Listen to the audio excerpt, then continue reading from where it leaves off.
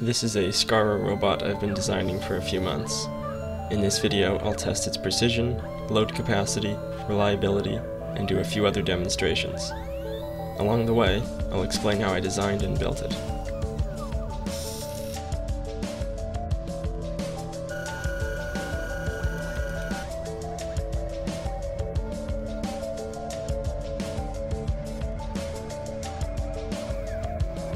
I designed this robot to be able to handle at least a 200-gram load.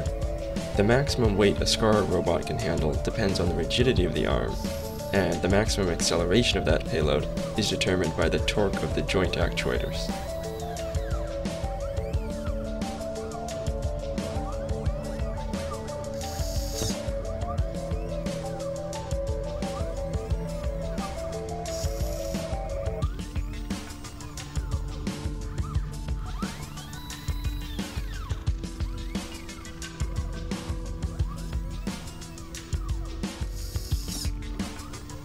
Inside the first two arm segments are 16:1 timing belt reductions. A 16:1 reduction means the motor has to rotate 16 times for the output shaft to rotate once. This gives the motors an increase in torque in exchange for some speed. From testing, I know these actuators are able to produce over 3.6 Newton meters of torque.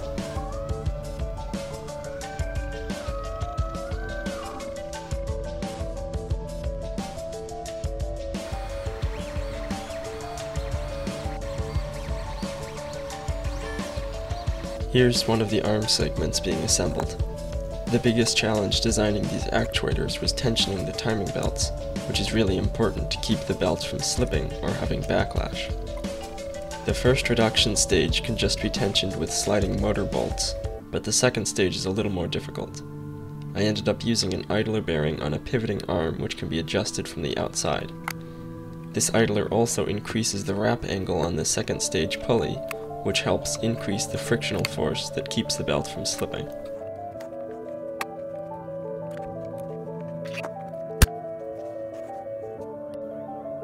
The last arm segment uses a smaller stepper motor and a 5:1 reduction to rotate the end effector.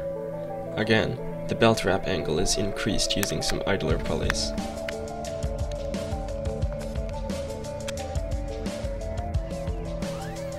I set up a dial indicator to measure the repeatability of the arm, and it's repeatable to within 1/1000th of an inch, or about 1/4 the thickness of a sheet of paper.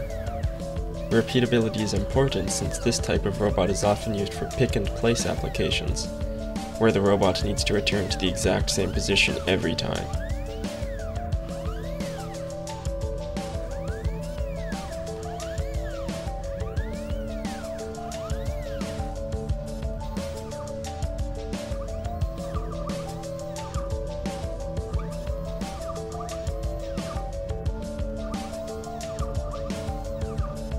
I decided to use V-rollers running in a 20x40 aluminum extrusion for the Z-axis, which is bolted directly to the steel C-channel.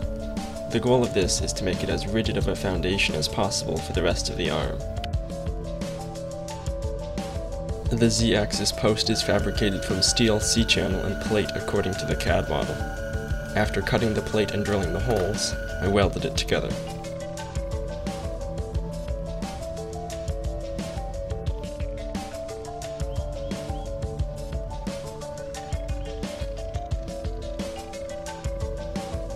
And here it is after a coat of paint.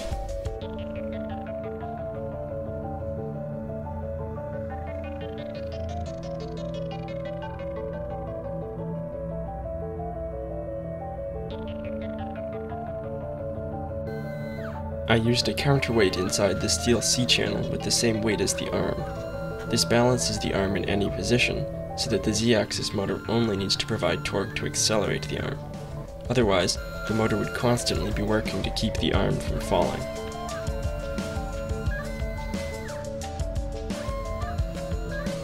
Because of the counterweight, the Z-axis actuator only needs a 5:1 timing belt reduction.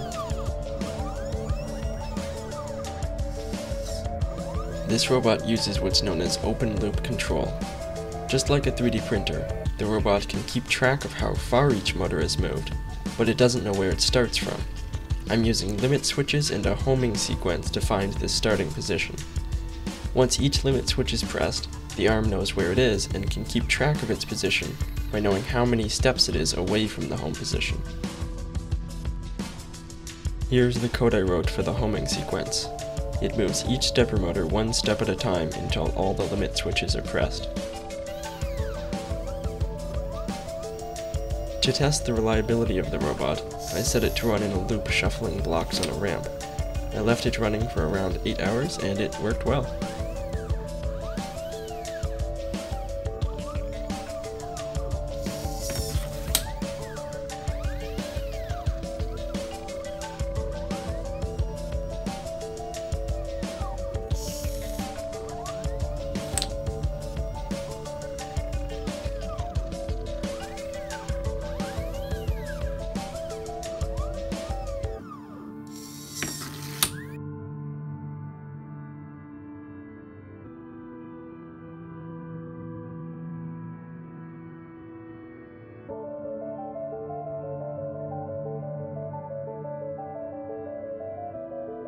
The gripper is powered by a servo, and I have another video that goes into more detail if you're interested.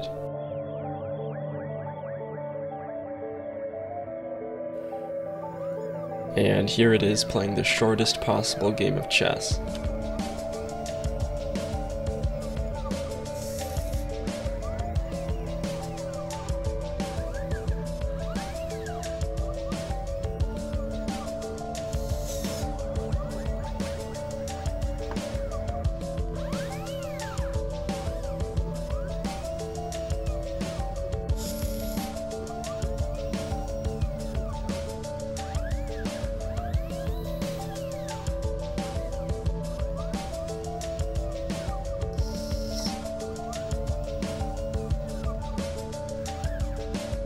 The code for simple movements uses the Accel stepper library. This library sometimes doesn't work very smoothly when accelerating multiple stepper motors at once, which is why I had the motors running one at a time in some of the tests. The electronics I used are an Arduino with a CNC shield on top, 4 stepper motor drivers, and a 5-volt regulator to power the servo. These are the inverse kinematic equations for a SCARA robot. These let you find the required angles of the joints so that the end of the robot moves to a given XY coordinate. The software I'm using calculates the inverse kinematics in Python and sends the results over serial communication to the Arduino. The Python GUI lets you either control the robot in real time or record movements to play back. I didn't write the Python or the serial communication code. I used some statics to find the minimum safe height for the roller plate, as well as how many wheels are required. The farther apart the wheels are from the center of the plate where the moment acts, the less force the wheels will experience. However, at the same time, the taller the plate is, the more the z-travel is restricted. I settled on a spacing of 110 millimeters, which results in a force of around 6 pounds being applied to each wheel. Here are some of the prototype parts from along the way.